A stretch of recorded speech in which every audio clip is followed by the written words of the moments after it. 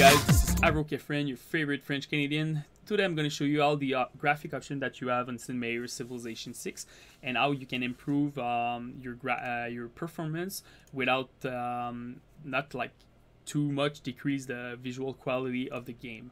First of all, you have two options. You can change your graphic by the notepad document or in the game. You don't have more option in the graphic option like the unit cycle that you can find in the user option, but yeah, sometimes like people prefer to change it in the graphic option document.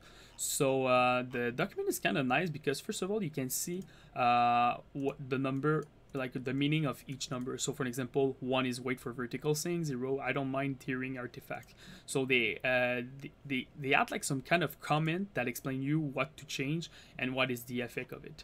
So that's kind of nice. So even for the number of hertz you can change it. For example, oops, sorry, didn't find it, I just saw it. So refresh rate in hertz, as you can see.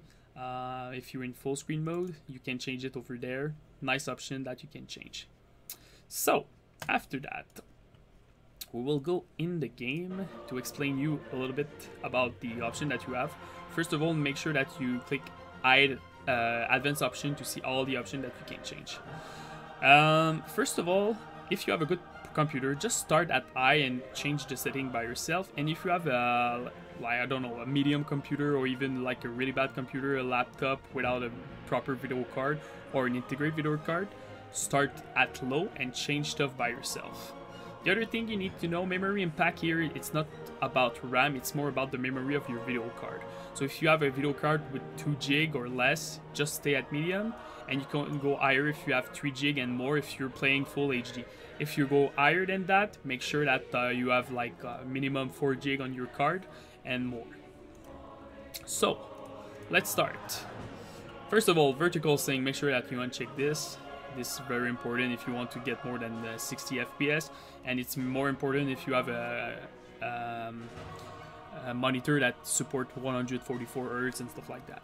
Okay, same thing for frame limiter. You want to see more than 60 FPS. After that, two things that you can change: shadow and water reflection. Those, I don't know why, but it's crazy. You can get a lot of FPS. Just to remove your shadows from the game, you can get 14 FPS. That's a lot. For me, it's not a graphic feature that improve a lot the visual of this game. So honestly, if you want the FPS, just uncheck it. The other part that's really cool here is you can change the resolution of the shadow. So if you want to keep your shadow, but you can go lower, each bracket you will save 4 to 5 FPS.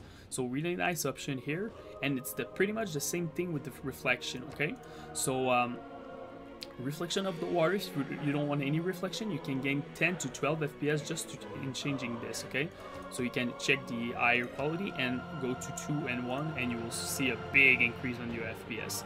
This is crazy.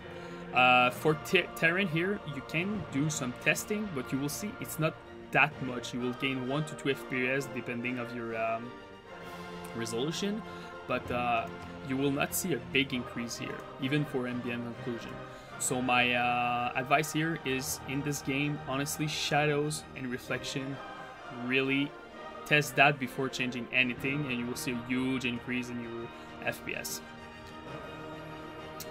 One more thing, if you have like really bad FPS too, anti-aliasing, this one is a big one, but you will see a big decrease in your visual graphic. So this one, just wait before changing it. But if you disable it, you will see maybe a gain of 10 FPS.